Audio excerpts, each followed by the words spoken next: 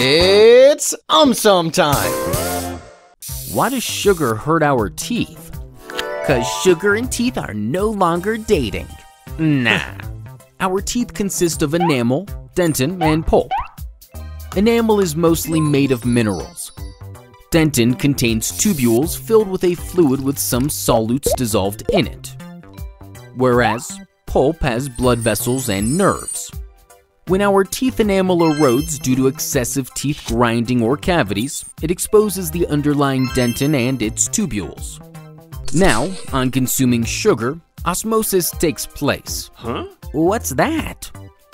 Substances like sugar, salt, etc. that dissolve in liquids are called solutes.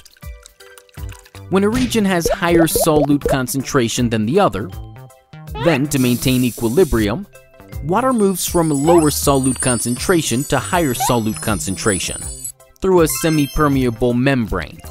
This process is called osmosis.